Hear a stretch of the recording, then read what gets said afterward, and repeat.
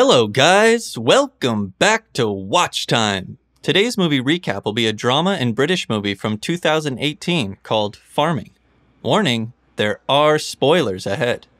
The film follows Eniton, a black British teenager who grows to despise his own racial identity and other black individuals. Trapped between two cultures and fitting into neither, Eniton's desperate need for love and acceptance is taken advantage of by the adults around him, turning him from a kind child into a teenage terror. At home, he endures constant subtle insults. Ingrid, his foster mother, frequently threatens to send him back to Wooga Luga land if he steps out of line. At school, he is relentlessly bullied, which leads him to reject his black heritage and eventually join a white skinhead gang, where he rises to become the leader under the influence of a white supremacist. The film highlights a practice known in 1980s London as farming, where Nigerian parents would hand their children over to white working-class families, hoping it would lead to a better future for them. Eniton, now part of the skinhead gang, chases down a black man who calls him brother, but Eniton responds by punching him in the face.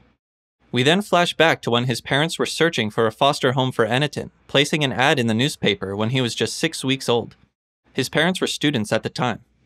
8 years on, Eniton has become isolated with the foster home, which sometimes housed up to 10 black children under erratic conditions. He often played alone with imaginary friends behind the couch and hardly saw his parents, who had become successful lawyers. In a shopping scene, his foster mother manipulates him into stealing a necklace for her, but he gets caught. In front of the shopkeeper, she scolds him, but it's later revealed that he managed to take the necklace and give it to his mother, only to find it had been given to one of his foster sisters, who was the favorite. Distraught, Eniton runs into the street where he is attacked by some boys who set a dog on him, resulting in him needing 15 stitches from the hospital. When his father learns about everything that happened, he instructs the boy to go back to the street to stand up for himself.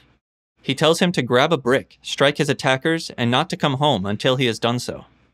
Eniton and his siblings are then taken to Nigeria by their biological parents, who are now successful lawyers. His reintroduction to his native culture turns out to be a disaster, as it all feels very foreign to him. He remains silent for 6 months, prompting his family to conduct a spiritual ritual on him. At school, he refuses to say his name, which leads to a confrontation with a teacher and his subsequent expulsion from school. A dispute erupts between his parents, leading in the decision to send him back to England after he gets expelled from 3 schools for assaulting teachers. He returns to his previous foster family. Once back, Eniton comes to believe that his black identity is the issue. He decides to take drastic measures, running into the bathroom to scrub his skin raw with a brush and cover himself with talcum powder in an attempt to lighten it. 8 years have passed by now, and the film moves to his first day of the new term at secondary school. As the only black student in his class, he provokes a black female teacher, Miss Deepat, by rudely asking what she is staring at. This causes the whole class to turn against him, and a fight ensues. He ends up being suspended from school. On his way out, he encounters the Tilbury Skins, a white skinhead gang that seems fearless of the police. He returns to the school grounds and meets the teacher he had insulted earlier, who attempts to help him. While seated in the yard, he is found and violently beaten by the Tilbury Skins gang, who drag him across the field. Eniton is stripped naked and placed against the wall, where the gang leader named Levi sprays him with white paint, inscribing the words, "Keep Britain White." After some time, he encounters the gang again. Initially, Eniton hides as they pass by, but he later overcomes his fear and confronts them. He pulls out a hammer, and Levi approaches him with brass knuckles. Miss Deepat tries to intervene, but gets knocked down. Levi then inducts Eniton into the gang as a sort of perverse mascot, subjecting him to both mental and physical torture and forcing him to participate in violent attacks against black individuals. In an example of the if you can't beat them, join them mentality, Eniton transitions from being Levi's victim to his barely tolerated pawn, driven by the misguided belief that if he can surpass them in the intensity of his racial hatred, he will finally belong to a group. They are eventually chased by a rival group called the Greyskins, leading them to their hideout, a car junkyard. There, Eniton is forced to kill a pig as part of an initiation rite. He slits the pig's throat and is formally initiated into the gang by its leader.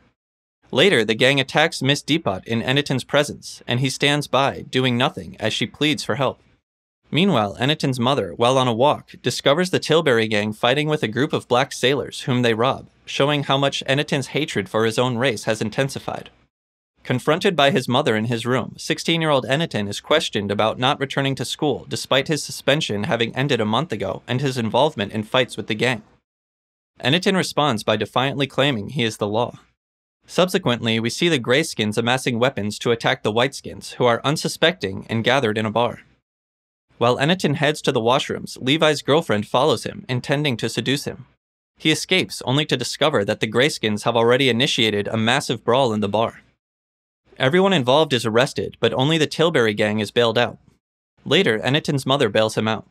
Hitting rock bottom, he finally decides to reach out to his teacher by picking up her phone number. They take him from his home as they gear up for another showdown with the Greyskins in the field. This time, instead of a group fight, the Greyskins demand to face just one person from the entire gang. You guessed it, Eniton.